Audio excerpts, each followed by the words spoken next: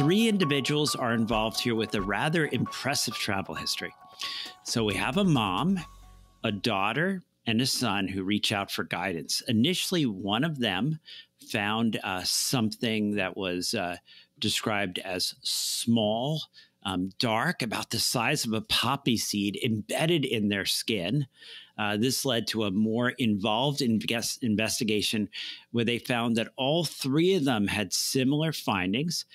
Some of these were larger, some a bit larger. One was actually described as mobile, moving across the belly.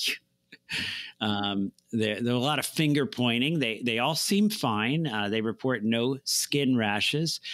They have a number of concerns about what these are. They have ideas about what they think they might be. They also have questions about whether or not these might carry diseases, what to do, about removing them. Should there be testing, treatment? Now, the interesting travel and exposure history.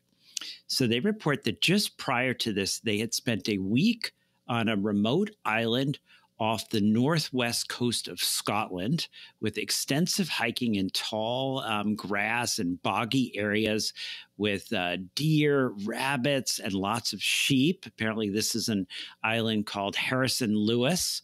And then Saturday, they're hiking in wooded areas around Loch Ness and in the Cairngorms. Sunday, they're out hiking and running on Long Island.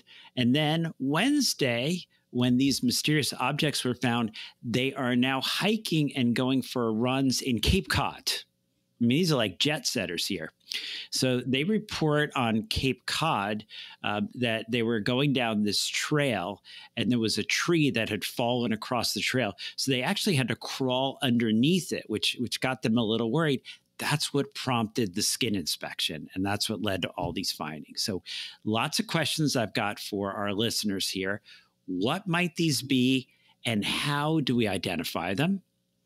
Is the travel history relevant? Are there any timing issues that might impact what we do?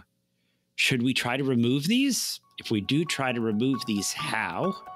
And any testing or treatment indicated?